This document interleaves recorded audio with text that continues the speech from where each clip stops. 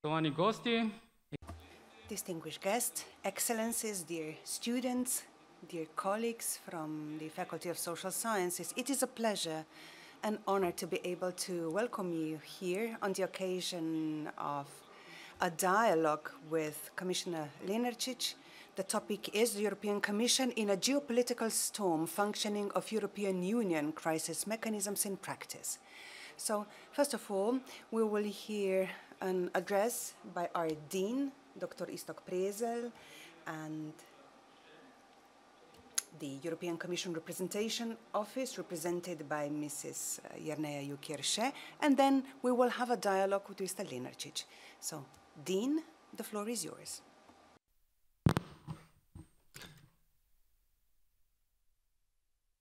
Spoštovani. Your Excellency, Commissioner, Madam Jerše of the European Commission Representation Office, ladies and gentlemen, welcome to the Faculty of Social Sciences. We are living at a time of exceptional geopolitical turmoil, and we are faced with some players who want to change the current relationships in our society and across the globe. They use excuses to show that for them only selective rules apply, rules that should apply instead to everybody. Crises have become something permanent on the national level and also on the international level. I am pleased that this dialogue is taking place at our faculty, where crisis and crisis management is studied, researched, and also taught. We also teach crisis management.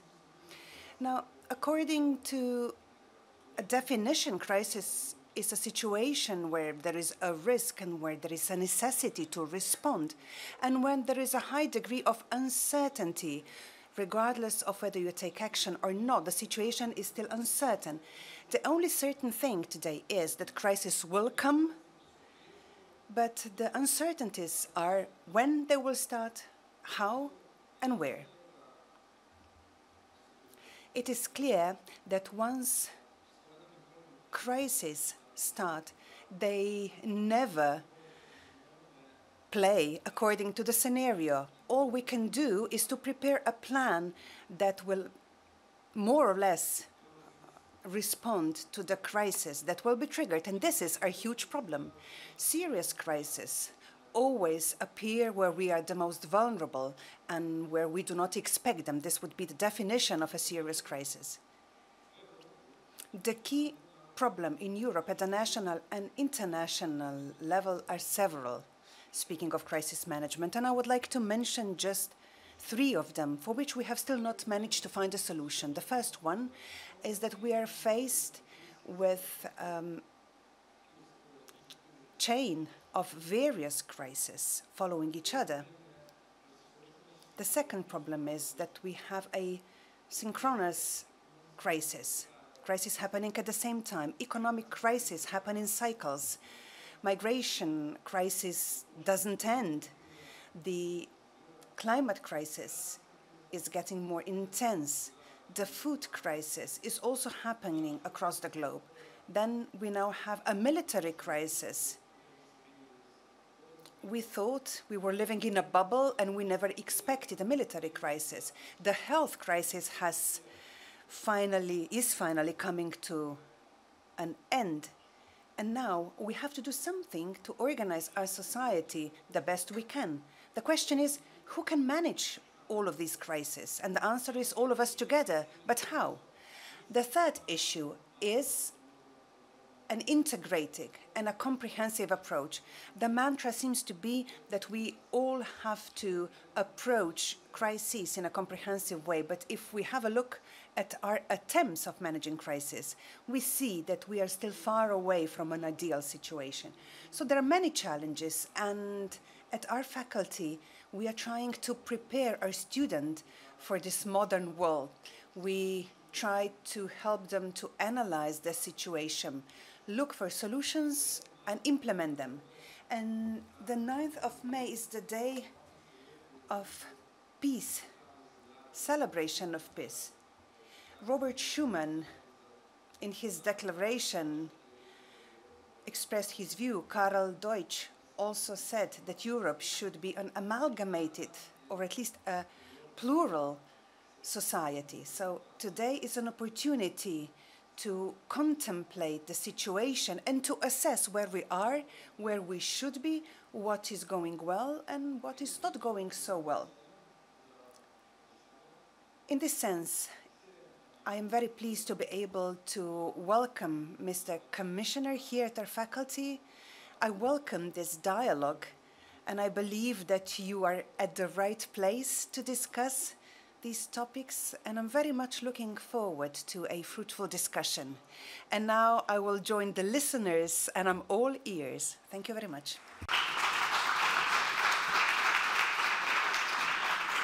Hvala lepa, dekan.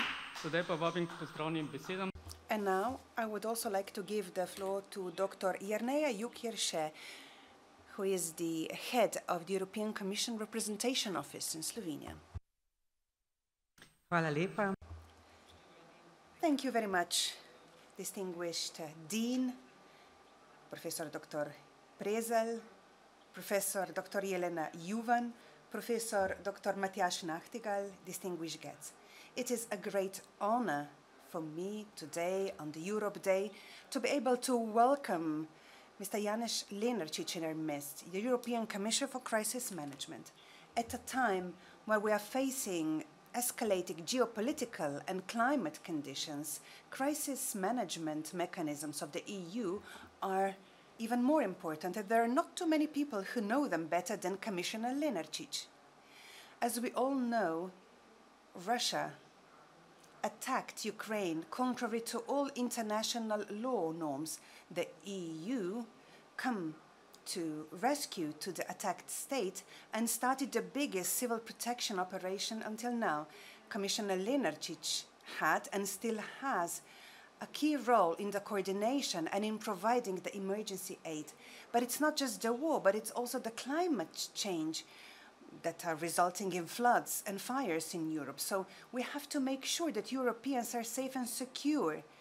And among the key tasks of both the European Commission and Mr. Commissioner Lenarčič in particular is to encourage and support the solidarity among EU member states.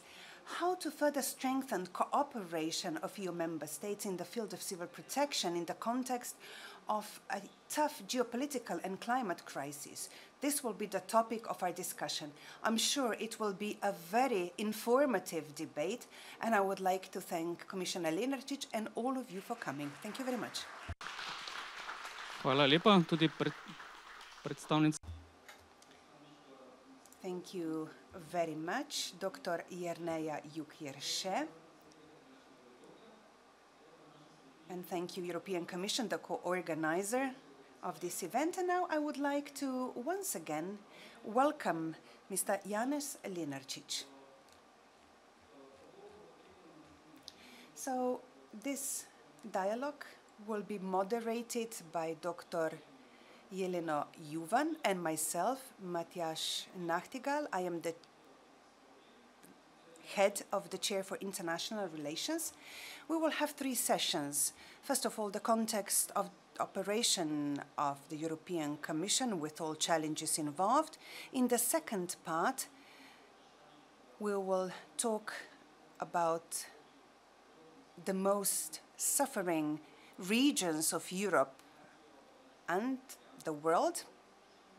We will hear about his experience, possible solutions, and in the third part, we will also discuss the planned strengthening of the strategic autonomy of the EU in an ever more related and intertwined world. This debate will take about an hour, and then we will open the floor for discussion. You will all have an opportunity to ask questions, to exchange views, but this also goes for our guests. I know many of you are listening to this debate online. You are all very much welcome. We will also note all the questions you have, and we will submit them to Commissioner Lenarčič in the third session, and we should be finished by 5:30. This is the plan, and now I suggest that we start with our questions.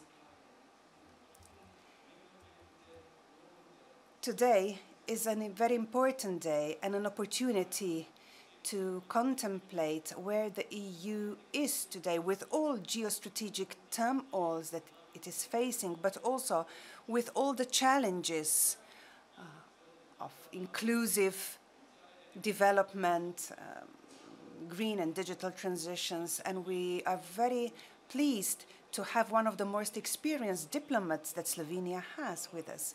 Now, Mr. Lenarčič has a plethora of tasks in some of the most problematic areas.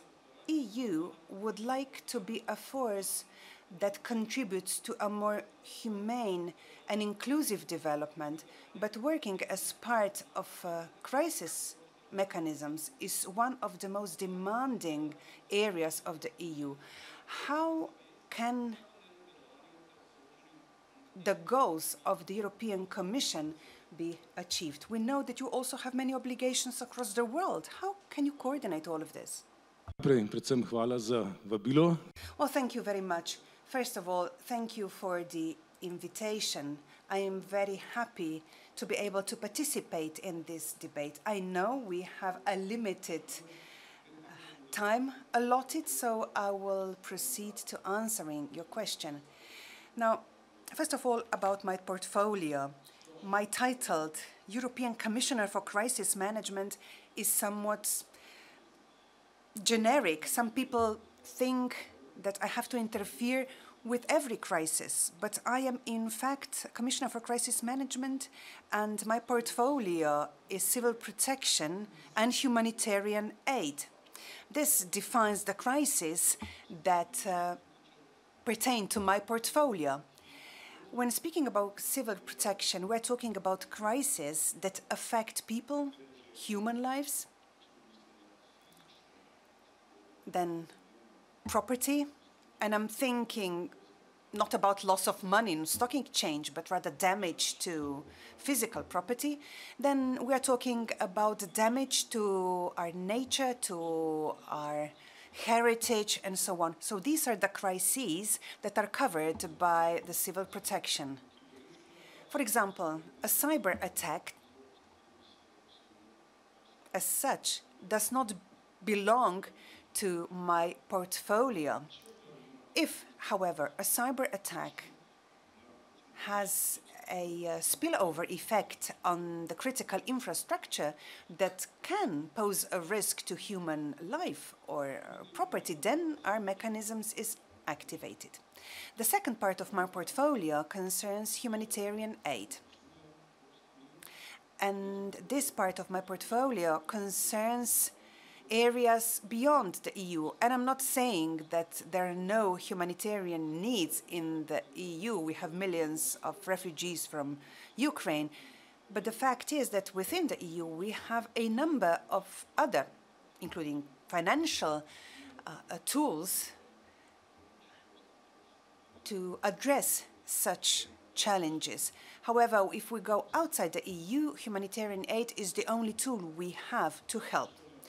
Now, so much about my portfolio. Now, about the legal basis. The main challenge with the European civil protection is the simple fact that in line with the Lisbon Treaty, civil protection is a national competence, a national responsibility. And when it comes to civil protection, the European Commission only plays a supporting role. In practical situations, this can be quite a challenge. Quite a challenge.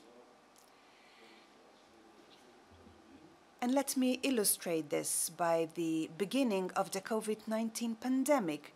We are talking about healthcare, and healthcare is also a competency of the member states. So healthcare and civil protection, but at the same time, it was quite clear right from the onset of the pandemic that we need more Europe if we wanted to face the pandemic in an efficient way. And it turned out quite soon that national measures are not enough, because as we kept emphasizing, the virus didn't know any national border. So despite this division of responsibilities, there are challenges ahead of the EU as to how to achieve concerted action of member states in ever more frequent crises. And here, I would like to relate to what the Dean said. He said that crises are here to stay. And if this is true of something, it is true of our term of office in our European Commission. Well, we started our term of office with a number of crises, health crises, that resulted in several other crises. And then,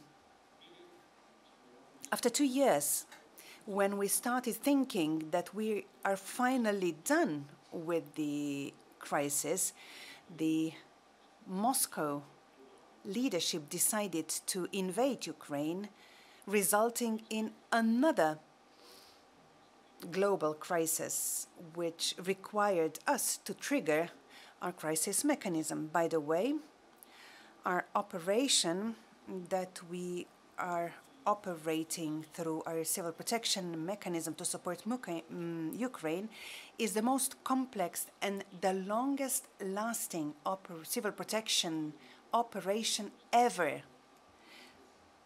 More than 90,000 tons of aid has been sent to Ukraine.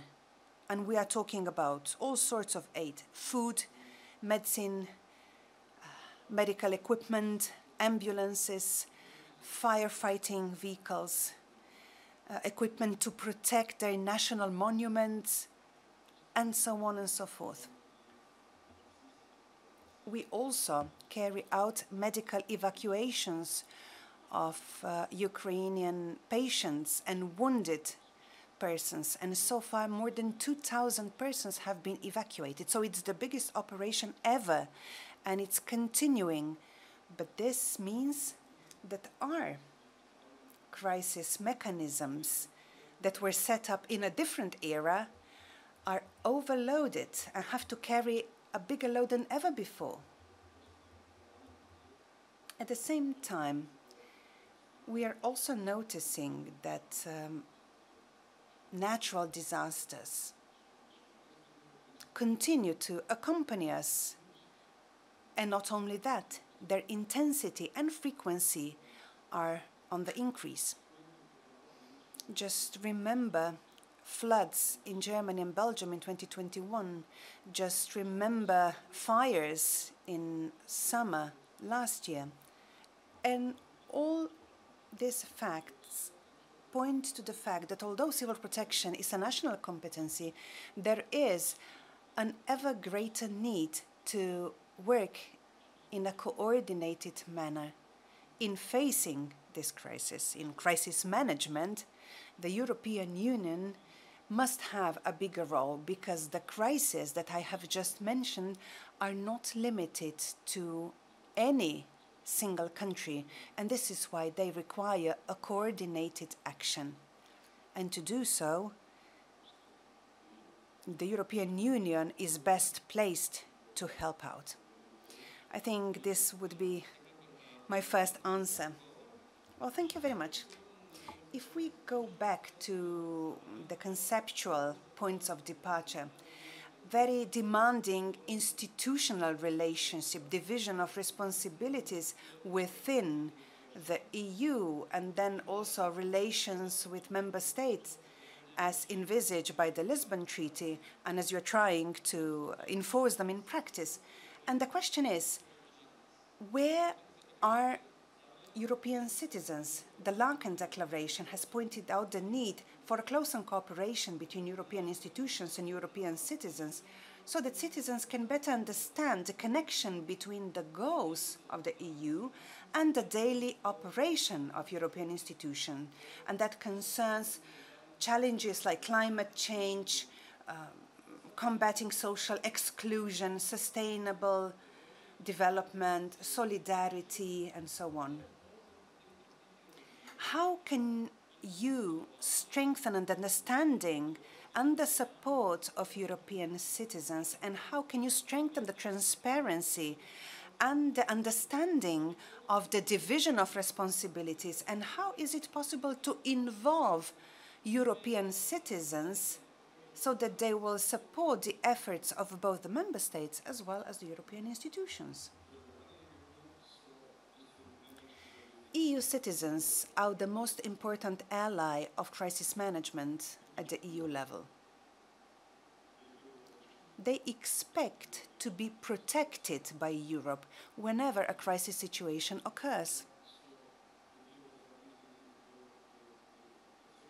And over the recent years, these expectations resulted in quite a huge development of crisis management at the EU level. I said at the very beginning that according to the treaty, civil protection is a national competence, meaning that member states are responsible for the preparedness as well as for the response. However, already in the past, we have seen crises which exceeded the capacities of member states. And this is why in 2001, regardless of the Lisbon Treaty, the European Civil Protection Mechanism has been established, establishing the so-called second level of crisis management in addition to the national level.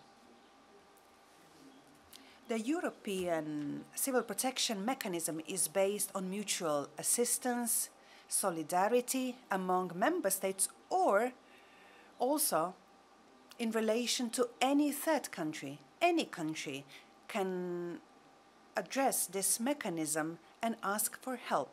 And then we organized and coordinate assistance offered by the member states from their national capabilities. We provide for transportation, coordination, and we also co-finance the majority of costs for such operations. But this too has turned out to be insufficient due to ever more severe crises. And in this sense, 2017 was the turning point with huge fires in Portugal. Portugal turned to the European Civil Protection Mechanism for assistance, and no member state came to the rescue. Why?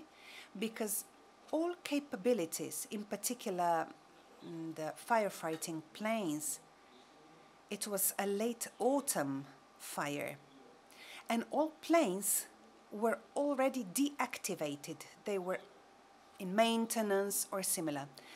And the Portuguese population, the Portuguese citizens said, "Where is Europe when we need help?" And at that point in time, we started to think about a third level of European crisis management. So in addition to mutual help, which is based on mutual solidarity among member states, another level, European capabilities, would also be established. And in this case, we are talking about planes that are used to put out fires. This capability has been established under the name of rescEU.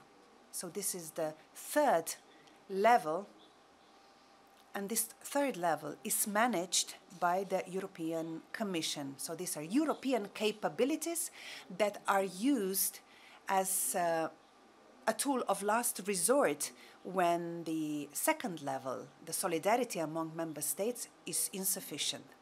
The importance of this third level was evident last summer, also in the case of Slovenia, where there was not enough response by member states and their national capabilities. We had to activate everything we had in the rescEU, including capabilities that were used in Slovenia.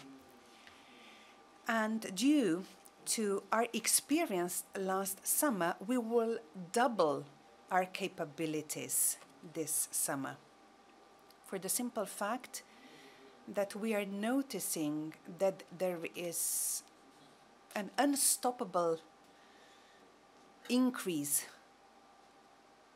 and there is more and more need for additional capabilities. Now, to go back to the European citizens, research has shown that the support by European citizens to this type of solidarity is extremely high, both when it comes to civil protection and the humanitarian aid.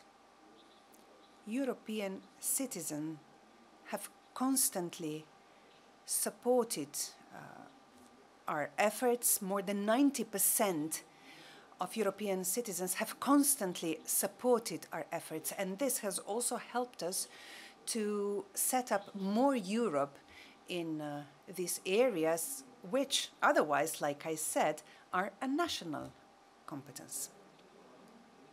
And now I would like to invite Dr. Jelena Juvan to help me out with her question. Well, welcome, Mr. Commissioner. I have a question which concerns decision-making. Last week, news was published that Slovenia joined a group of 8 member states which want to change the decision-making process from anonymous to majority vote. We have seen many such initiatives in the past. Some wanted to also revise the Lisbon Treaty. But what do you believe? What do you think about this initiative? Is this one of the ways to speed up the decision-making process? Because we have seen in Ukraine that the decision-making process can really be very time-consuming and lengthy. Well, personally, I am very pleased to see that Slovenia is in the group of countries that are in favor of qualified majority voting when it comes to the foreign security policy. And this is for 2 reasons. Because Slovenia is in very good company, in the company of the founding pro-European members. And we are not in the company of more or less problematic, because there are also some more problematic countries. But it's also a good initiative. And you said, Professor Juvan, that when it comes to CFSP, it can be quite a long and time-consuming process. Luckily, I'm not directly affected due to the current decision-making, because when it comes to crisis management, both humanitarian aid and civil protection, we have different proceedings which allow us to respond and take decisions very quickly. However,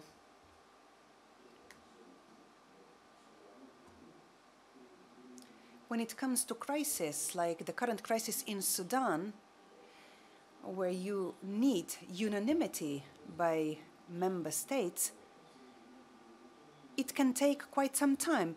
And you will remember it also happened with Ukraine, and we are currently talking about the 11th package of sanctions. And on a regular basis, whenever sanctions were decided, there were issues with the same or with 2 or 3 countries. Of course, every country has its own interests, but if it takes unanimity, it can be quite a demanding operation. Personally, I'm afraid that this initiative does not stand great chances of success in the short run, because if you want to switch from decision-taking by unanimity to decision-making by qualified majority, well, it is possible. According to the Lisbon Treaty, in any area you can decide to switch from unanimity to qualified majority. However, it takes unanimity to take such a decision. And I'm afraid that those member states that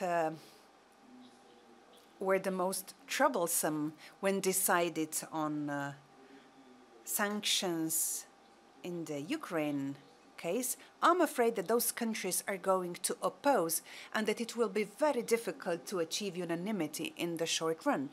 This does not change the fact, however, that by joining this initiative, Slovenia has shown its progressive stance and a desire for more Europe, because this is something we need. The situation globally is changing. We have a geopolitical storm, and to have lengthy discussions about what we're going to do during the storm can be very dangerous. Let's move on to Sudan. You mentioned it yourself.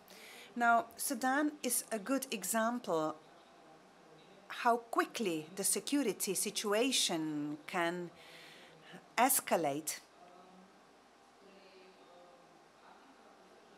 Africa and the Sahel countries in particular have been the goal of European efforts for several decades. We also have a very strong interest of certain member states, France in particular, and it seems that France is dictating the EU policy with regard to Sahel countries, and it seems that the EU is only following France.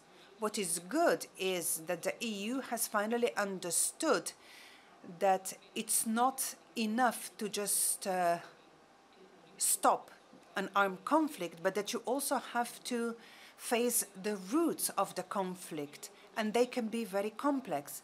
Also, spillover effects can be very powerful, so you need a comprehensive approach. I'm sure you know very well what the EU is doing in Africa and in the Sahel region. What else can the EU do? We have new global players in the region strengthening their impact. For example, China or Russia through the Wagner Group. They have actually annulled all the efforts of the EU in Mali, for example. So how can the European Union maneuver its way in the current situation? We see that some older mechanisms are no longer effective. Well, thank you very much. It would take a lot of time to provide you with a complex answer. First of all, Sudan. As you know, Sudan is the place of great strategy. And it's a great tragedy that has occurred there. We have seen protests that lasted several months, and we have seen a ray of hope towards a democratic society. This process was ended. General al-Burhan and al-Hamati joined their forces, and Hamdok had to step down. In this way, the democratic process was stopped. And to complete the story, we have then seen a combat between the two generals as to who will take the power. And who is the victim? Civilians, of course. The 30-year dictatorship has caused quite a lot of distress for many citizens, and you will have heard about the situation in Darfur. You will also know the situation in the Nuba Mountains, and our humanitarian worker, Tomo Križnar, has been very active there. What I'm trying to say is that even before the current conflict, there has been more than enough problems in Sudan. Before the outbreak of fight, 16 million of citizens in Sudan required humanitarian aid. That is about a third of the population. After the conflict, this number is going to grow steeply, because currently there is no way to deliver humanitarian aid. There is no way to deliver healthcare, education. Basic services are not provided for, such as water, electricity, and the violence itself is going to increase the demand for humanitarian aid. At the moment, they have hundreds of thousands of internally displaced, and more than 100,000 people have fled the country. We are responding as quickly as we can. We have increased the humanitarian aid to our partners who are trying to continue to be active in Sudan. Of course, it cannot be done in all areas. In certain regions, nothing can be done, including the region of Darfur. But we are trying to take care of increased humanitarian demands where humanitarian aid is still possible. In particular, in neighboring countries like the Chad, they're facing a big increase in refugees fleeing to their country from Sudan. Also, Mali, Niger, Burkina Faso, the Chad Lake, there you have extremist, fundamentalist militia, and they are terrorizing the civilian population, and they caused millions of people to flee their homes. In some countries, they're quite desperate, and they're desperately looking for a solution. The EU has helped and is still trying to help with their military forces. Also, there are countries like France that has provided bilateral assistance, unsuccessfully, unfortunately, and some forces, like the quasi-private militia Wagner. I'm saying quasi because they are obviously supported by the Kremlin. So they have also offered their services, but we know that this group is one of those forces that make things worse, particularly because of non-discriminatory violence over civilians, and they are notorious in the Central African Republic, in Mali, not to even mention their criminal activities in Ukraine. The EU remains the most important development partner in the Sahel countries. It is also among the biggest donators of humanitarian aid. But of course, the fact is that it is also up to these countries themselves to do something, because obviously they're facing the problem of corruption, governance, concentration of wealth in capitals, and neglect of more remote areas. And this is why the Islamist extremist groups are so successful in remote areas in the north of Burkina Faso, in Mali. And there are no simple solutions here. Those, like the Wagner group, who are trying to enforce simple solutions, they have different interests. In particular, the natural resources in those countries are being looted.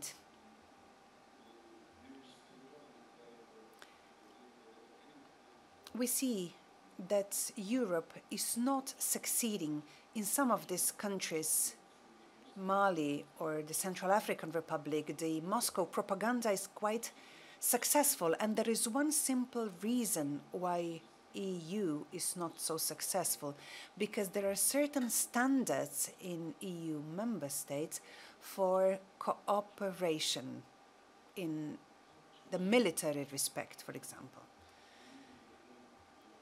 If you want to set up military cooperation with somebody, sell weapons and arms, we require certain standards, human rights, democracy, and so on. The Russian Federation does not ask these nasty questions. At the same time, their products, their military products, are also quite favorable in terms of price. So many regimes are relying on Russia when it comes to security and the EU cannot compete so well because we cannot give up some fundamental principles. Thank you very much. Another question. Now, you said it yourself, the number of crises and crisis regions is on the increase. The number of crises which requires answers from the EU. Could it happen that at a certain point the EU will have to prioritize the crises? Because from the point of view of the global south, like it was mentioned in Munich, they feel neglected because of all the assistance that Ukraine is getting. And this is causing dissatisfaction in another part of the world. Now, EU has limited resources. Do you think it can happen that the EU will have to prioritize? Well, resources are one of our biggest issues. Humanitarian needs have gone up since 2018, where we prepared the 7-year budget, and it was prepared under the Juncker Commission back in 2018, and the humanitarian needs have tripled since then. The number of people requiring humanitarian aid has tripled. Our budget has not. It is still where it was. Also, the budget was drafted before the pandemic, and you know that it had very serious financial effects. The budget was also drafted before the Ukraine war, which had enormous effects on our economies, our society, and our food safety. Our resources have not gone up. Before, we talked about the civil protection mechanism. In the first few years, this mechanism was activated on average 20 times per year, meaning 1 to 2 times per month. During this term of office, during this commission, more than 100 times per year, meaning more than 2 times per week. But the resources are still the same. Despite all of that, we managed to create miracles so that because of the humanitarian crisis in Ukraine, we did not have to redirect a single euro which was supposed to be spent in other parts of the world.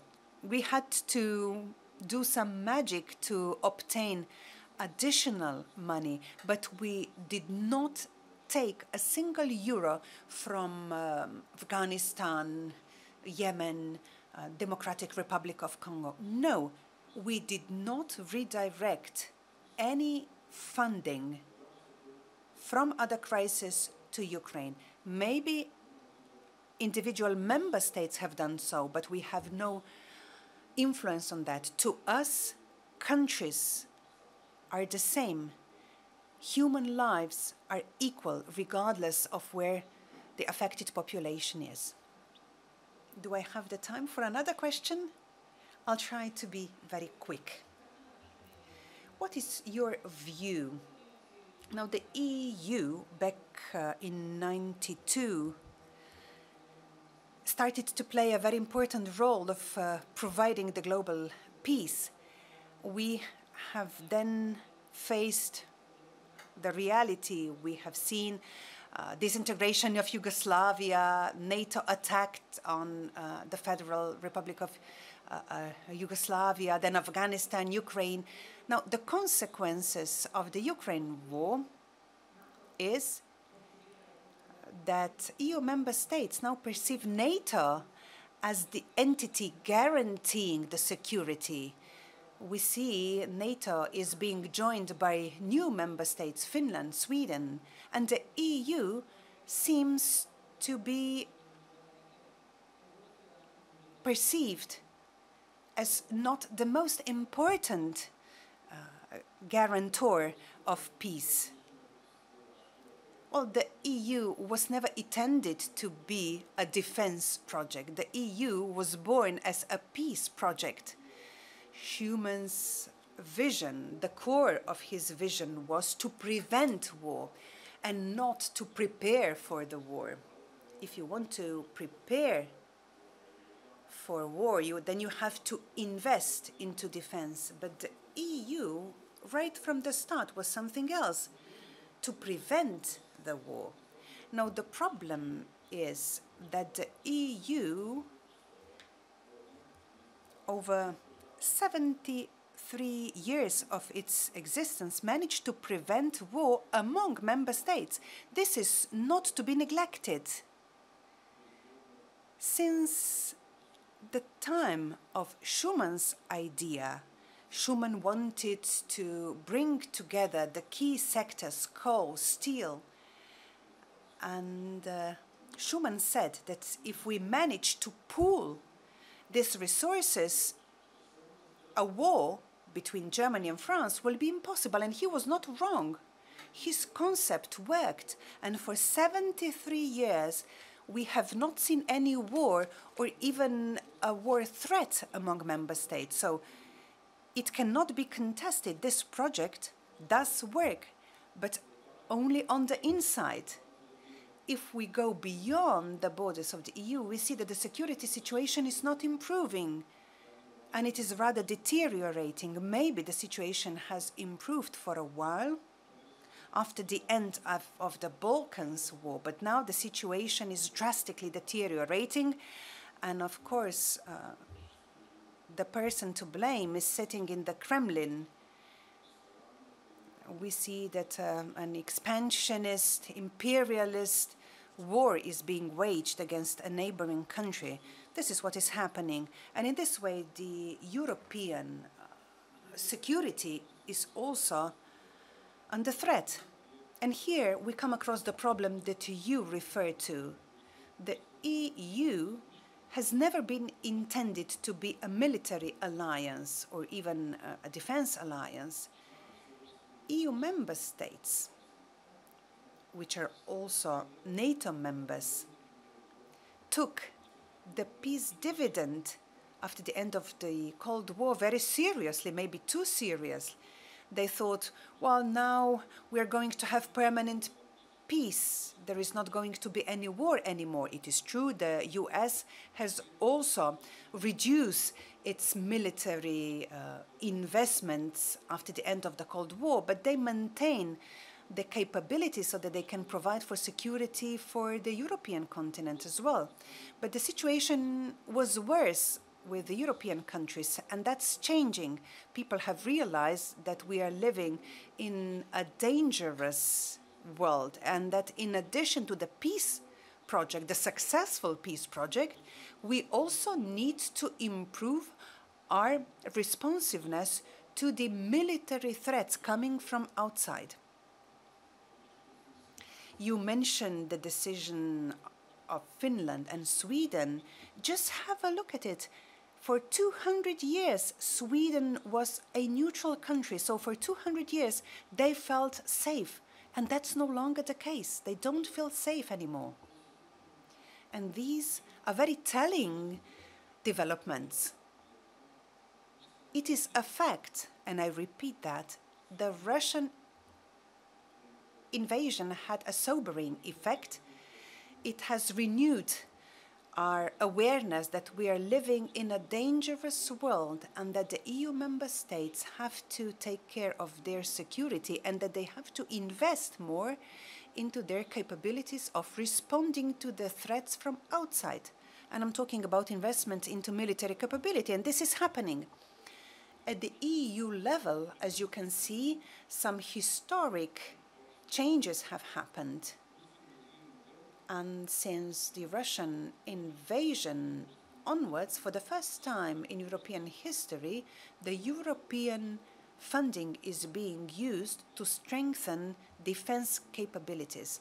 This is an important indicator that things are changing on the basis of the dangerous environment that we are living in. Dr. Nachtigall, I will pass the floor to you. We have not touched upon the natural disasters, but of course we are running short of time. Yes, there are many topics. We also remember the intervention of the EU on the occasion of floods in Pakistan, then the catastrophic earthquakes in Turkey and the involvement of the EU and yourself. And there is a number of other affected areas. But before we open the floor for discussion and for questions from the audience as well as online, I have just one more question that concerns the process of globalization. We see that the current model of globalization is reshaping. On the one hand, we see the United States carrying out an industrial, infrastructural renovation. There is a race among federal states in obtaining subsidies. On the other hand, we also see huge efforts when it comes to sustainability on the part of China. China is also trying to abandon fossil fuels. The EU has its recovery and resilience plan and also the green transition. In this regard, I have the following question. We had more Europe several times today as a response to several challenges. However, is there also any space for more initiatives coming from the bottom? Is there any possibilities from initiatives from the local area? We also need a more balanced national and regional development. Don't you think that we should look for more synergies and coordination of efforts? Don't you think we need more bottom-up approaches? We should not forget the local communities, the civil society, young people, young entrepreneurs, the rural areas, the civil society. Don't you think that, in addition, of course, to the lack of funding, that we are also lacking a development space for local communities, for citizens?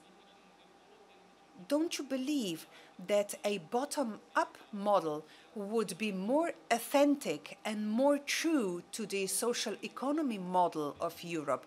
Of course, it has to be adapted to the current development and advancement in the 21st century. But don't you believe that such a renovation of Europe could also be an incentive or an inspiration for other parts of the world, the sub-Saharan Africa, Latin America, a new Bretton Woods model of the 21st century?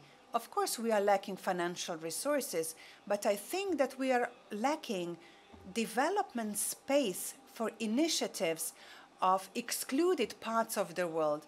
We see that we are only pumping humanitarian aid. Of course, it's precious. Of course, it's welcome.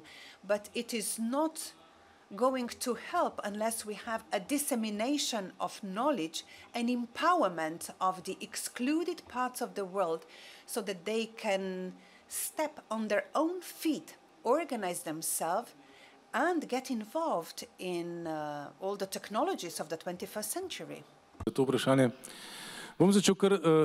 Thank you very much.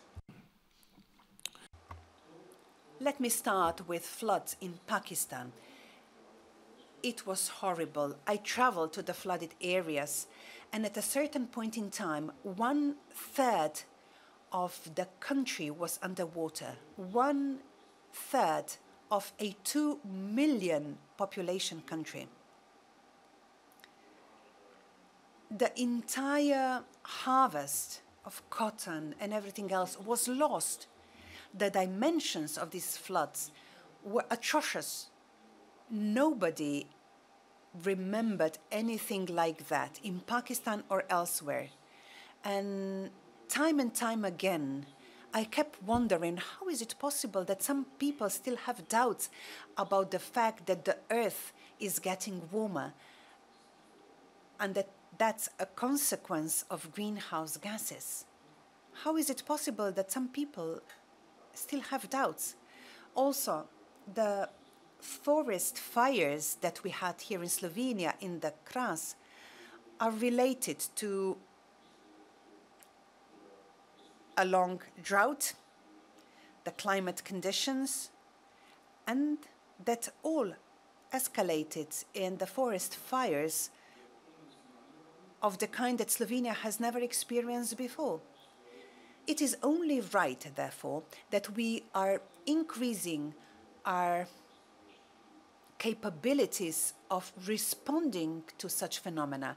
Slovenia has bought new planes so that it will be able to respond to such phenomena in a more efficient and quicker way. We are doing the same at the EU level. We have doubled our capabilities for putting out fire from the air. This is part of our strategic reserve, but it is not going to work in the long run. Because if the current trends continue, and I have just told you what the trends are, we'll have to continue doubling our capacities, and it's a never-ending story, and at a certain point we will run out of our capabilities. So we'll have to focus more on prevention, and the green transition is just that. The famous limit of 1.5 degrees Celsius, that has been proven scientifically. This is the limit which should not be exceeded if we want to continue living on this planet. And this is why the green transition is so important. And of course, abandoning fossil fuels is part and parcel of that, and I'm fully aware of all the difficult debates concerning the thermal power plant Šoštanj in Slovenia, for example. However, we'll have to make some changes. Some people will say, well, how much does that contribute to global warming? 0.00. But look, we are also getting the effects of global warming in a similar percentage. We did not face floods like they did in Pakistan, but we did face a forest fire.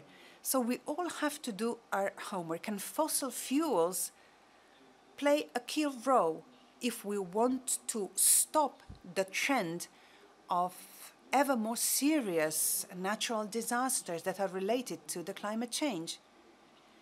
And then there is another element. Most fossil fuels are imported in Europe.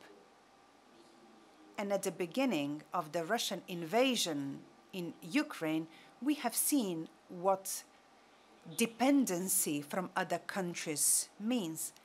Why did the price of electricity go up? Because the prices are formed on a common market. And if we are short of electricity, the price will depend on the price of electricity usually produced from gas power plants. So the price of electricity was the result of the jump in the prices of gas. And why did the prices of gas go up? Well, the Russian propaganda will tell you it is because of the EU, but the fact is that the EU has not introduced any sanctions on Russian gas. Even today, there is free import of Russian gas. But of course, Russian gas cannot be imported because Mr. Putin decided to reduce the supply of Russian gas to the EU, so that the price of gas and electricity will go up. so that European citizens will be angry and will demand that the EU should change its policy towards Russia. This was his plan, but thanks to our joint efforts, it did not work. Also thanks to the citizens who saved on electricity, gas, and also the EU looked for alternative sources. But this was one of the lessons we learned in terms of how dangerous our dependence on fossil fuels can be. And if we want to be truly secure, and this is how I understand strategic autonomy, some people say it means that we can organize our military on our own. But no, I understand strategic autonomy in terms of not being dependent on unreliable suppliers of resources. You will never have a reliable supply of fossil fuels because we simply don't have enough of them in Europe. So it's not just about climate change, it's also about strategic autonomy and security of the EU. For all these reasons, switching to renewable energy sources is a must. It can also be nuclear energy, that's up to the member states, but definitely we have to give up fossil fuels. And now I would like to refer to your last thought, local community and the role of the citizens. It is our role to keep explaining this story so that people will understand that their cheap electricity and their cheap heating with Russian gas is not so cheap, because just overnight it can become very expensive or the supply will stop completely. This is why we have to invest into renewable energy sources.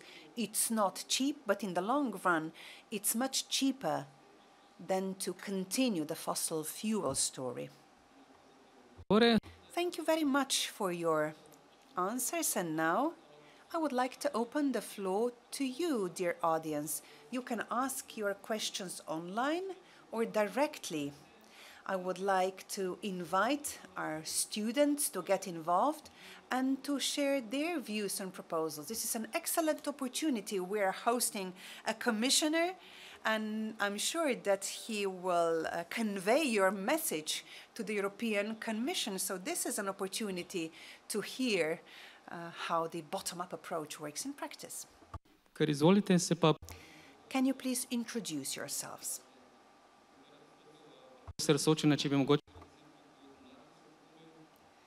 Sochan, can we give the floor to our young students? Well, let's pretend I'm young. Yes, judging by your enthusiasm, you are setting an excellent example. Mr. Lenarčič, you put it very nicely. EU is a peace project. However, things are changing. And there's one thing I would like to know. Some intelligent people dealing with defense have been saying for the last 10-15 years that codes will be more important than bombs. And I'm afraid that Europe is lagging behind without good reason. The United States have been investing 250 to 300 billion to advanced and future technologies. And they have been doing that for the last 4 decades. And we are talking military projects, quantum technologies, artificial intelligence, and the like. Artificial intelligence in particular is very important. After the United States comes China. They are also building their military machinery very actively. But what concerns me is that I can see that when it comes to investments into demanding future technologies, which can also play a very important role in terms of defense, the EU is investing very little in a very uncoordinated fashion. And I'm talking about the know-how and also products and services. And if I may just add one more thing, if we take a look at Airbus, ITER, ESA agency, we see that in Europe too, something can be done. Or the CHIP Act as the most recent development. So there is one thing I would like to know. Do we have the will? Do we have the power to do something about these modern technologies to improve our security? Well, thank you very much. Definitely the awareness about the need to go in that direction is getting stronger. But our objective capabilities are limited. And I'm talking about the budget. Of course, there is also the question of competency, science, research, and so on. But in particular, defense. Defense is the exclusive competence of the member states. The EU is trying to strengthen its role in this regard, and I have already mentioned that European resources are being spent on military production due to the events in our neighborhood. These are major changes, and they show that we are becoming more and more aware that more needs to be done at the EU level as well.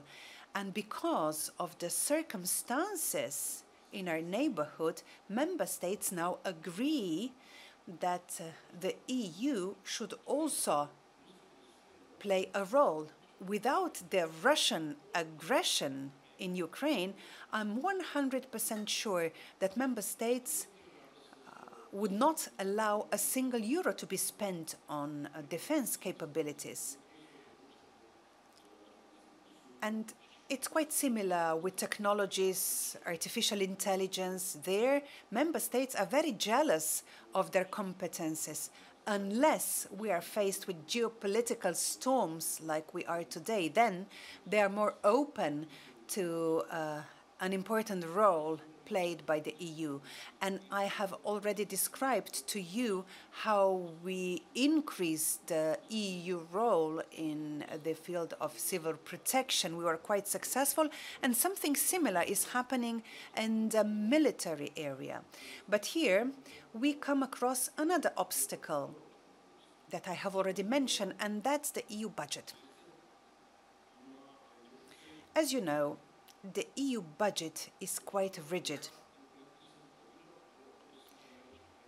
The unwritten rule is that it can be up to 1% of the GDP of the EU as a whole. So you have this unwritten rule of 1% of the GDP that nobody dares to violate. In particular,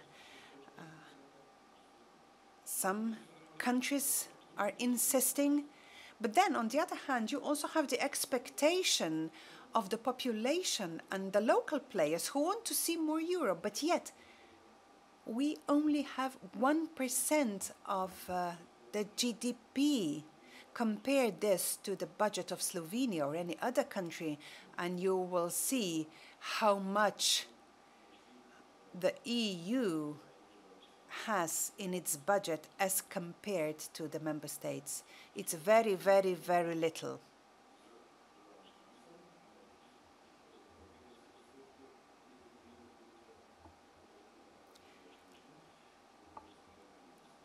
So 1% is really not a lot compared to the money that some member states have available. On the other hand, it is quite evident that European citizens want to have more Europe here, more Europe there, simply because we have certain challenges that cannot be faced by any single country. The second problem of the EU budget is that it is quite set in stone. About 1/3 is being used for cohesion funds, 1/3 for the holy cow, which is called the CAP. These two holy cows are untouchable and you cannot take a single euro. And there are good reasons for that, and I'm not going to talk about that. And then there is about 1/3 for everything else: science, research, defense. So about 1/3 of 1% of the GDP. And it's quite clear you cannot do any magic with that. If you just take defense, collectively, EU countries dedicate for defense an amount that is not small. It's even comparable to the United States. But the problem that you mentioned, Professor, is that this money is quite fragmented. Each country is developing its tanks, its fighters. And of course,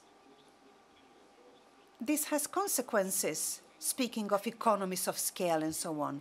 So the money that we are investing, even though we took the peace dividend very seriously and we all reduced our military investments, even that little money is being wasted because we are so uncoordinated.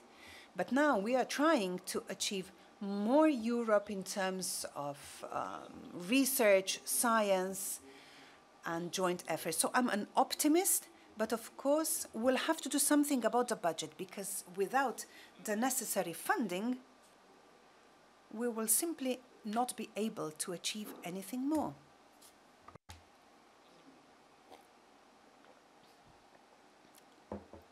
Next question, please. My name is Laura, and I am first-year student of international relations. Thank you for your excellent answers. A few days ago, Israel built a school that was built with EU funding. What's your take on that? Do you have any competence there? And do you think that the fact that there was no serious response, that decreases the legitimacy of the EU? The EU did react. The ambassadors of the EU in Israel responded. I myself also reacted and responded on the social media.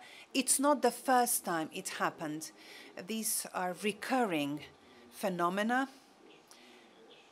Even worse, the trend is quite worrying. We see there is more and more confiscation, devastation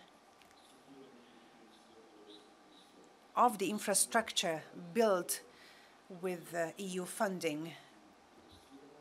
What we can do is we protest, and we point out to Israel that this is a violation of international law, that it's a violation of the fundamental rights of Palestinians, children in particular, who have the right to be schooled. Thirdly, it's also a violation of the obligation of the occupational force, which is Israel.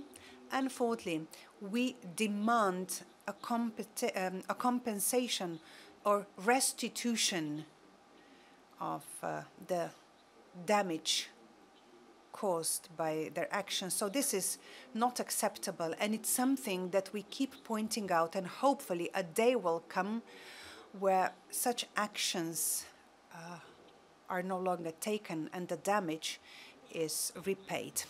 Thank you.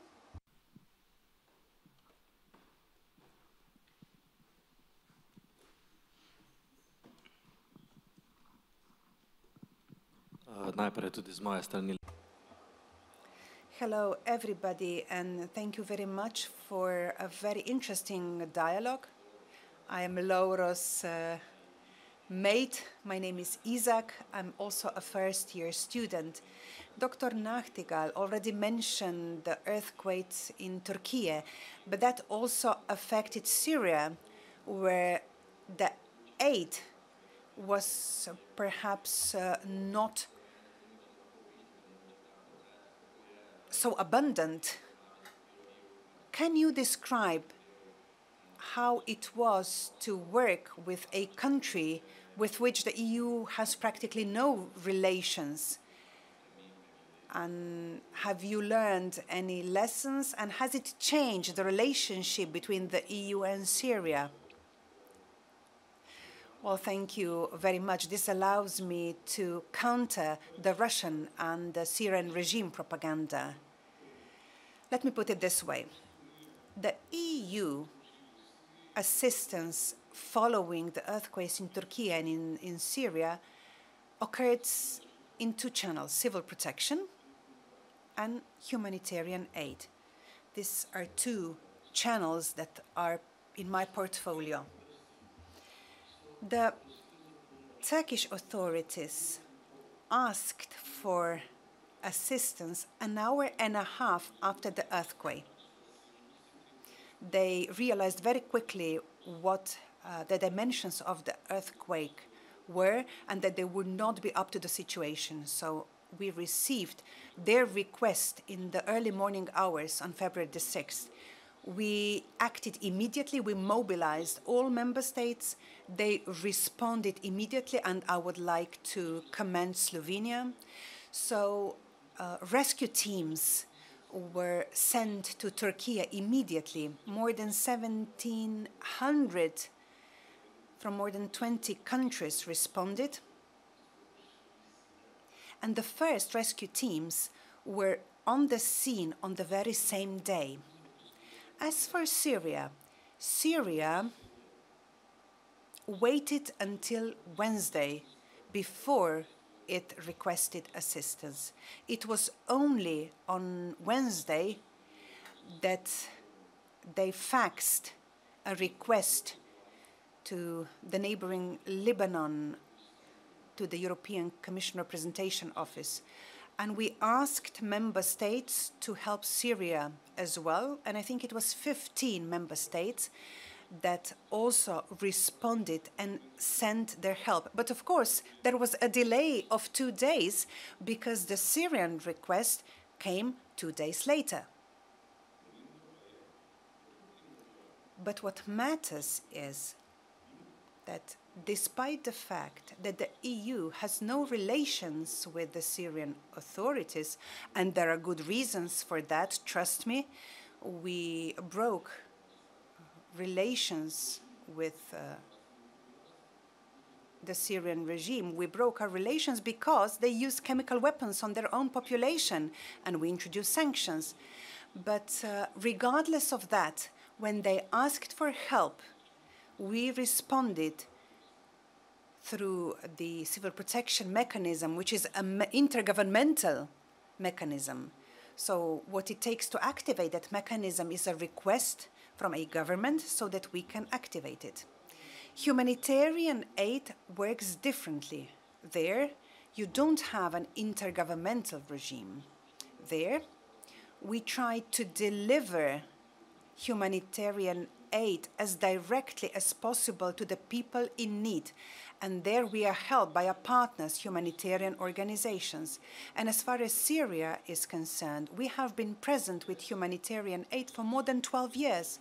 The earthquake in Syria is just an additional disaster in addition to the already existing disaster. Billions of euros have already been spent in form of humanitarian aid over the last 12 years, particularly in the area that suffered from the earthquake. So it's not true at all that we neglected Syria, that we were not present in Syria, that we did not help Syria. Just the opposite. In northwest Syria, where the situation was the worst, well, there we have been present over 12 years already. So our assistance was immediately redirected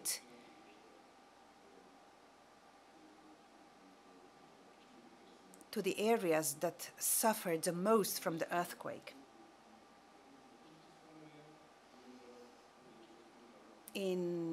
On the Turkish side of the border, we had to increase our humanitarian aid because in Turkey we were present helping Syrian refugees. But as for Syria, we have been present in Syria for more than 12 years. So there was no discrimination, just the opposite. We reacted promptly as soon as we received the request of the respective governments, although with the Syrian authorities we have no official relations. But when it comes to humanitarian aid, Syria is one of the biggest recipients of the humanitarian aid, which has even increased because of the earthquake. We are running out of time. We have the time for another short question. I think the Dean wants to ask a question. It's really a technical question. Mr. Commissioner,